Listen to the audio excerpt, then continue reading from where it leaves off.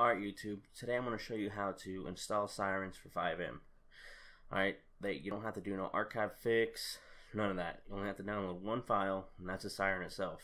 So go ahead and open your web browser, go to communitymodding.com right here, see? You'll get this page, open up the downloads, come over here to audio modifications on Grand Theft Auto 5. Now these are all FiveM compatible, okay? As long as they say FiveM like this, it's compatible. But anyways, I'm gonna go ahead and download the Intimidator siren right here. Alright, here's a video if you wanna listen to it.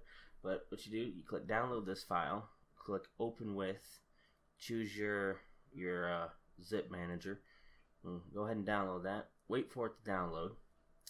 Alright, once you got it downloaded and open, it's going to be right here. Open it up, right here. Go ahead and read the README. You should always read the README and stuff.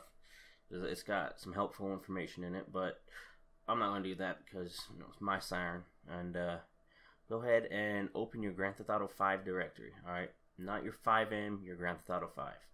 Open your Grand Theft Auto 5 directory, go into X64, and Audio, and SFX.